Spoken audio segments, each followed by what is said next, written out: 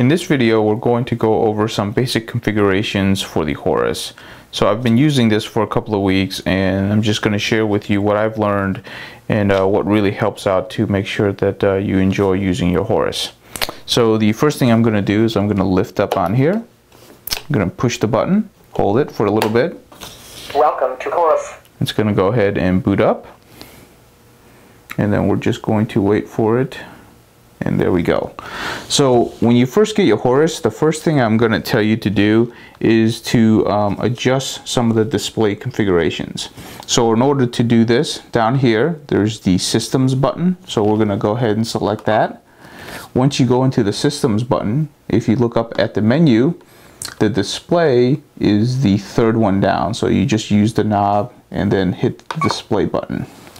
So what I would tell you to do is when you first get the Horus, this is actually going to be completely blank. So it's going to say something like this. What I would say is go ahead and put it onto a switch. So I'm going to say I want it on a switch and I want it on S1. So if we zoom out, S1 is actually this knob right here. So we're talking about this knob right here. So when I select enter, or I can move over here and actually switch it to other knobs, but I want to keep it on S1. You can actually select all sorts of different knobs, but that's the one I've selected. And now what I can do is I can actually adjust the brightness of this display using this knob. And this is really useful to keep the battery life really good on your Horus, so that when you're out flying and you don't need a whole very bright screen, you can dim it down. But if you're out in bright sunlight and you absolutely need the maximum brightness, you can turn it all the way up. So very useful knob. The next thing we're going to talk about is the sleep option, which you definitely need to use if you're going to want to keep your Horus up and running for any length of time. So right now it's set to 60 seconds. So at 60 seconds of no key presses or stick movements, it will actually go to sleep. Actually, in this current form, it's only key presses. It'll actually shut off the display. Generally speaking, I usually keep it at 30 seconds and then it will turn off. This last one will tell you when, at what point it will wake up. It's either going to be with key presses and stick movements. So anytime you move the joystick or hit one of these buttons, it will wake back up the screen. You can have just key presses or just stick movements. Generally speaking, I like having just key presses, and then it'll go to sleep in 30 seconds. And what this will do is the screen will be off the majority of times.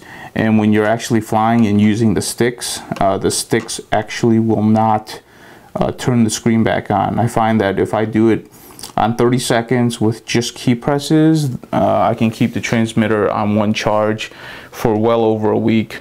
That's really going to give you maximum battery life. There's a lot of people out there that tell you that it gets horrible battery life. A lot of it is due to the screen being on all the time. So if you have the right settings for your display to where you can balance when it's on and when it's off, I don't think you're going to have much problems with battery life.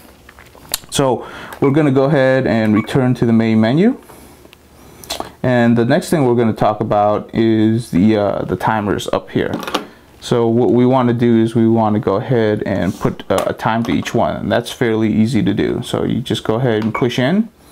And then you can go ahead and tell the transmitter when you want to start the time. So the first selection is saying that we want it to count down, and then we can give it an amount of time. So I said 3 minutes, and then what kind of sound it wants. You can either select a beep or you can actually select audible speech. I find the audible speech a little bit annoying, so I keep it at beeps. And then the last thing you can tell it to is what to track. So I'm just going to track throttle. That's what I would like to track.